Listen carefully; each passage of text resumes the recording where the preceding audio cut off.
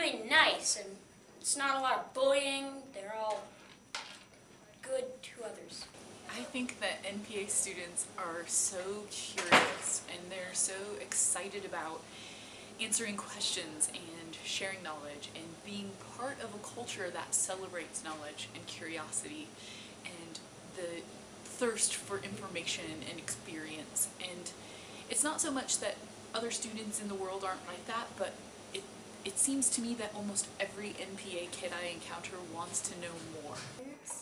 We don't just want to learn what we can learn. I mean, we're curious about more things, that we want to learn more. We want to have the ability to do other things, and we have a push factor to do more than we're capable of, or just to push the limits.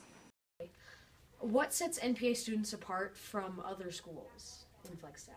I think what sets NPA students apart from other schools in Flagstaff is I feel that the students really want to be here. They have a love of learning, they apply themselves, I overhear their conversations a lot about academics, and I just really think that they have a desire to learn and be a part of this school. Okay. Mr. Hunt, what is the advantage of going to a prep school? Well, I think preparation for college, because what our kiddos tell us when they go to university after Northland Prep, they always say college is so much easier than NPA. They're so well prepared. So I think just the anxiety level of the students when they go to college is much less, and they feel much more prepared for success in life. The education. Yeah, our parents send us to NPA so we can get a great education, and I think that's what we're getting here. And after high school, we'll be able to go to college and get good scholarships.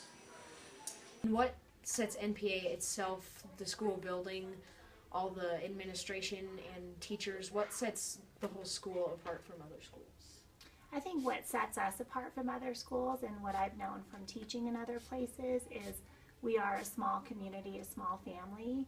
Our buildings are small enough, our classes are small enough that we really do get to know each other and care about each other, and it's not only the home and the parents, but it's extended here at NPA with our community and family. And why is NPA itself a different school than other schools? So first of all, we have very small class sizes. My biggest class is 21 students, and so we really get to know each other.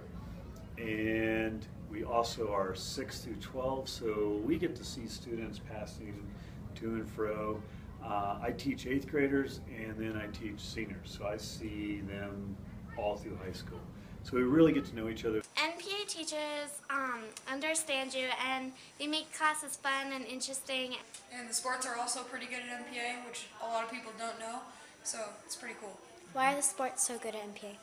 Because of our awesome PE coach, Mr. Nile and Mr. Schmidt. So what is unique about the NPA culture?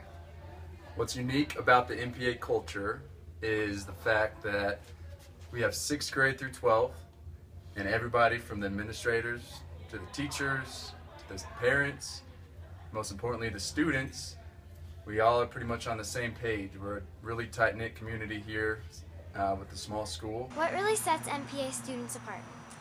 Well, what I think really sets NPA students apart is that they come prepared for a good education. They enter NPA ready to work and to put forth their personal effort. Now, what do you think that the money should be used for? I definitely think the money should be used for technology. That's the one. Technology. With more technology for the school.